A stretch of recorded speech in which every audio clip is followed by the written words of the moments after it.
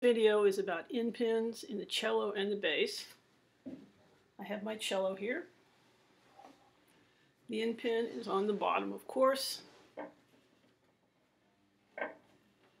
And there is a wing nut that I loosen so the end pin can come in or out.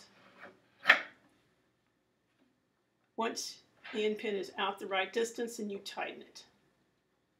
There's also, on most cellos, a rubber tip that covers a very sharp point. Some of the cellos don't have the rubber tip, they're worn out. The end pin, you should pull it out about the same length as your forearm. So let me see if that's the right length for me.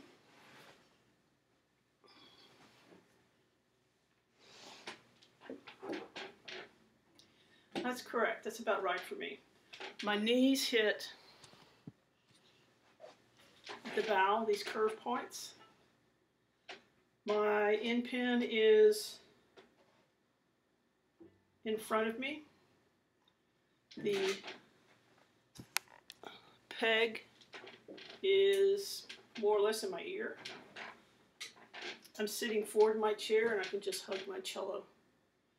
The thing about end pins is when you move your cello, let's say we're at a concert and we're moving from one room to another, you should always put your end pin back in.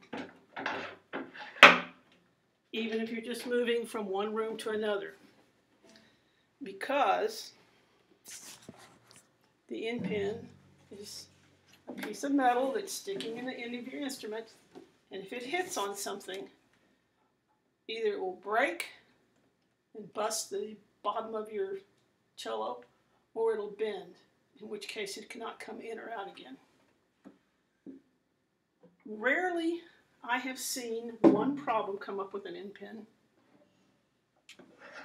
where it came all the way out.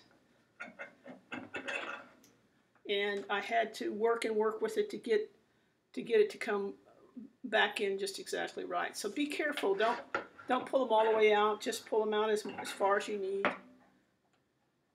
Then tighten. Now let's look at the bass.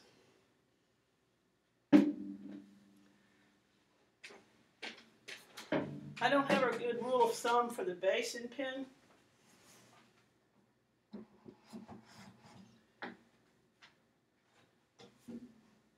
It's the same. It has a little wing nut on the bottom. You pull it out and you tighten it. I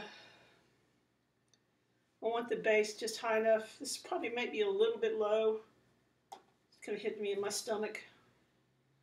My fingers are about face level. Same thing is true with carrying a bass.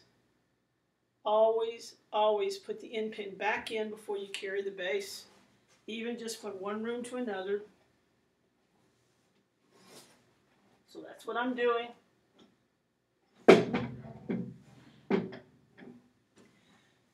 And then you're going to carry your bass like this. The bridge is facing to my left. I'm protecting the bridge that way.